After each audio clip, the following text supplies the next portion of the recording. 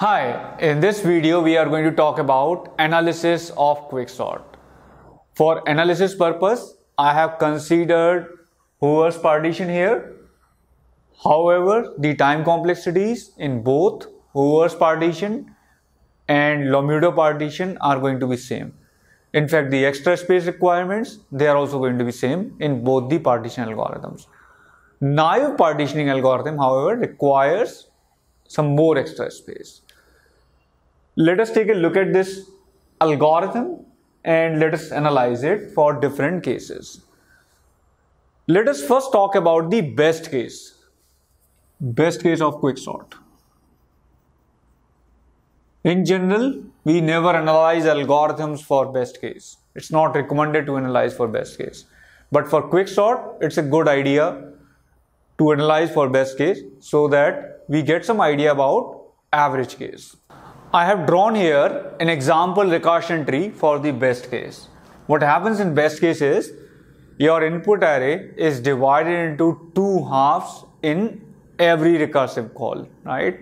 So your pivot is always picked in such a way that it is middle element value wise, and it puts half elements on left and half elements on right. And we are considering here Hoover's partition. So pivot itself is not fixed. Pivot can go anywhere, but it is ensured that elements on left are smaller than equal to pivot. Elements on right, they are greater than equal to pivot. So you call recursively for left half and right half, right? In Lomuto partition, you fix an element, right? And in best case, you will be calling for n minus 1 by 2 left half elements and n minus 1 by 2 right half elements, right? In Hoover's, you will be calling for n by 2 and n by 2. So I've considered the best case where we have 8 elements and we divide them in such a way that we have 0 to 3 elements, 4 elements on left side and 4 elements on right side. So these are the indexes we have written. L is 0, H is 7, L is 0, H is 3, L is 4, H is 7. So this is the best case scenario. Your partition point, it always divides your array into two halves. What is the time complexity in this particular scenario? Let's analyze it. How much work we do at this level? We call the partition function for n elements from 0 to n minus 1, and that takes Cn time. Right? So we do Cn work at this level. How much work we do at this level? We call partition function for n by 2 elements here. So it takes Cn by 2 work, this particular partition function, and then partition function takes Cn by 2. So Cn by 2 plus Cn by 2 is Cn. So we do Cn work at this level. How much work we do at this level? We again do Cn by 4, Cn by 4, Cn by 4 and Cn by 4 work, and 4 into Cn by 4 is Cn. And then we are going to make recursive calls for single elements 0, 1, 2, and then it will make a recursive call for 3, and it will make a recursive call for 4, 5, 6 and 7. Once single call are made, you stop here, right? That's your termination point, because you go inside this if condition only when there are more than one elements. So how much work you are doing here? These are all constant operations, right? Theta 1, theta 1, theta 1 operation. So you do theta n work here, right? Theta 1 plus theta 1 plus theta 1 n times. So this is theta n work. So how much work you are doing overall? Right? What is the sum of all this work that you've done in all the levels? So all the work done in all the recursive calls can be written this way: Cn plus Cn, Cn, and then theta n for the last level for single element recursive calls. Now how many Cn are going to be there? Let's take a look at this example. We have 8 elements and we have Cn 3 times. 1, 2, 3, right? So how many Cn we have for 8? 3. How many Cns we are going to have for 16? Just pause this video and try to guess yourself. In every recursive call, you are reducing the n by 2, right? You're dividing n by 2. So if n is 16, then it will become 8 in the next recursive call, then 4, then 2, then 1, right? So how many recursive calls it will take? For 16, it's going to be 4 CNs, right? And for 32, it's going to be 5 CN. So we can say these are log n terms, right? These are log n terms because we are dividing n by 2 in every recursive call in the best case. So we have Cn into log n plus theta n, right? And how much is this? We can ignore the lower order term, so we get the time complexity as Cn log n, or we can say theta n log n in the best case, right? So that's the time complexity of quicksort in the best case. I have redrawn the recursion tree for general best case, when you have n elements and you have n by 2 elements on the left side, in the partition n by 2 elements on the right side. So if you see, for n elements, you do Cn work at the top level, then Cn by 2 plus Cn by 2, Cn work at the next level, Cn by 4 times, Cn work at the next to next level, and at the last level, you do theta n work because you call for single elements. And when you call for single element, you do not go inside if condition and you come out in constant time. So the overall work done is Cn plus Cn dot Cn means these Cn for log n times, right? So this is Cn into log n, Cn into log 2n plus theta n, which is theta n log n, right? So in best case, we have the time complexity as theta n log n. Here is a recursion tree diagram for worst case.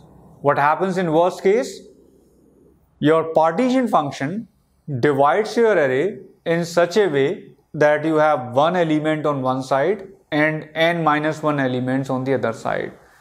Your worst case diagram can be like this, or it can be something like this also, that you have Cn minus 1 on one side and one element on the other side, which is theta 1 work. Then you have, theta 1 on here and Cn minus 2 here. Then theta 1 here and Cn minus 2 here, Cn minus 3 here. So this is also worst case. If your partition function is again and again dividing your array in such a way that you have n minus 1 elements on one side and n elements on the other side, then that's the worst case. That's the worst case of quicksort. If you remember the best case, in best case our recursion became something like this. We had n as an input and we were dividing it into two parts, two equal parts, 2tn by 2 plus Cn work for the partitioning. This was the recursion for best case. Now if you try to write the recurrence for worst case, what will be your recurrence for the worst case? It will be Tn equal to, where Tn is the time taken by quicksort for input size n, it will be Tn minus 1 because you have n minus 1 elements on the one side plus theta n work to partition, right? And we have solved this in the recurrence track, right? This is n square. But let's see again, with this example also, how are we getting n square? So we are doing Cn, Cn minus 1, Cn minus 2 work here. And how many levels we have in this tree? So you say have an input array of size 5, something like 0 to 4. And you recursively call your quicksort for 0 to 0. Then you recursively call quicksort for 1 to 4. Then again worst case considering 1 to 1. Then 2 to 4. Then 2 to 2. And worst case considering 3 to 4. So if you keep on doing this way, you will have how many levels? So let me draw the last level as well. 4, 4 and 3, 3. That's your last level. So how many levels you have for 5 nodes? You have 5 levels. 1, 2, 3, 4, 5. Right? For n nodes, how many levels you will have? N levels. And if you do the sum of the series, Cn, Cn minus 1, Cn minus 2 up to 1, what you will get? you will get Cn square, I mean theta n square, n into n plus 1 by 2. This is sum of natural numbers, right? So you will get theta n square. And plus you have theta 1, theta 1, theta 1. This is also n times. Plus you will have theta n, right? Which is theta n square. So this is one way to analyze the worst case. Other way could be Tn equal to Tn minus 1 plus theta n, right? Which is big O of n square. That's the worst case, right? And if you want to write the best case recursion, that will be Tn equal to 2Tn by 2 plus theta n. In both the recursions, theta n is for partitioning work, and in worst case you will have n minus 1 elements on the one side, so you will recursively call for n minus 1. In best case, you will have n by 2 elements on both sides, and you will make two recursive calls for n by 2 n by 2.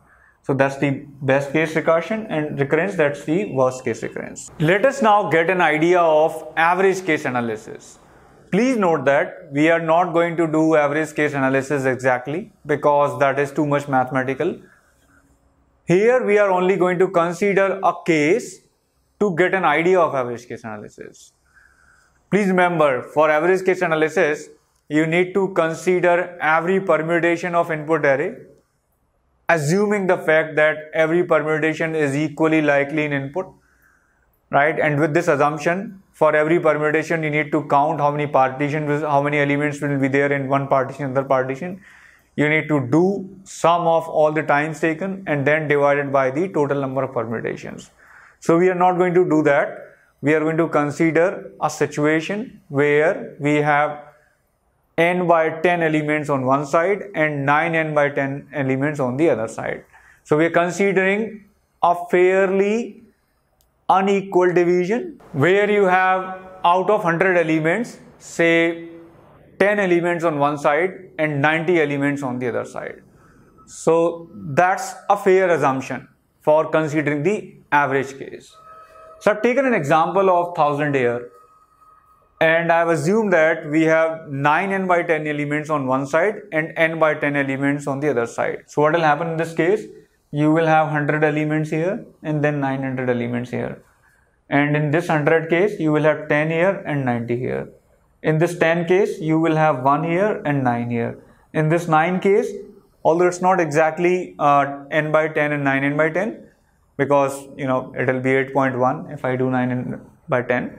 So I've considered 1 and 8 elements, right? Because that's not a possible partition. Your overall sum should be equal to 9 and the equal integer element should be there on every side. So again, you will have 1 by 8, 1 and 8 elements here, and 8 and 73 elements here, and so on. If you see this recursion tree, what is happening here? This level has all the elements filled, right? And this is last to such level. Below this level, you do not have these two, right? And below this level, you do not have these two, right? So this filling in this recursion tree, it's going to be partial, right? And this tree is going to exhaust first, then this tree, and this tree is going to go down, down, down, down, right? So it's going to be the deepest tree, the rightmost tree, right? And this is going to be the shallowest tree, the leftmost tree. That's how the recursion tree is going to be. So what we do to analyze in such a case, we consider the recursion tree to be completely full, right? We assume that, okay, let there be extra work done here, and we compute an upper bound on the time complexity, right? So we do Cn work here for sure, Cn work here for sure, C1 work here for sure. Then we do less than equal to Cn work at this level when this becomes, completely full. The last level which is completely full, because you have theta 1 work here, and then you have Cn minus 1 sort of work here.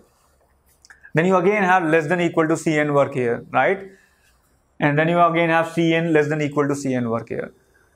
So for simplicity, we assume that this is equal to Cn, right? Let's assume this is Cn and your tree is completely full. So we'll have Cn work to get an upper bound, right? We are not going to get an exact bound. We are going to consider upper bound. So we consider Cn at every level. Now how many levels we have, right? So can you guess the number of levels till the deepest node, right? The last rightmost node is going to be the deepest node. Till the deepest node, how many levels you are going to have in the tree, in the recursion tree? So if you see this side, the rightmost side, which is going to be the deepest side, you are dividing your n by 10 by 9, right? So when you divide your n by 2, you have log 2n levels. Now when you're dividing your n by 10 by 9 in every level, how many levels you will have? You will have log 10 by 9 base n. These many levels you will have. The deepest level is going to be this much below, right? And if I assume that total work done is Cn, although we have less than Cn at the lower levels and much less at the lower and lower levels, right? So if I assume that I have Cn work done at every level, I'll have Cn into this much work, and I put a big O here, right? So what is this value? This value is actually big O of n log n only, because base in log does not matter. It's an asymptotic notation, and we can change the base by multiplying and divide by some constants.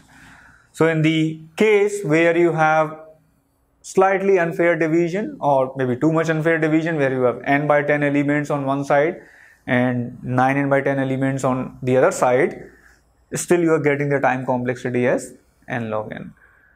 So this is not average case analysis.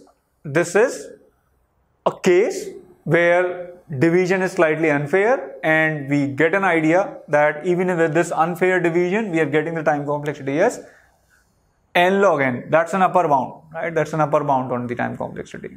So we have analyzed quicksort in best case, in worst case, and to get an idea of average case, we have considered an unfair division. If you even consider random pivot selection, if you randomly pick a pivot, right? Even in that case, it can be proved that the expected time taken by quicksort is theta n log n only. So the random pivot selection also gives you theta n log n time, and that's how quicksort is n log n on average, and that's the reason it works better than other competitors like merge sort and quicksort. Although worst case is n square, but on average it takes n log n time only.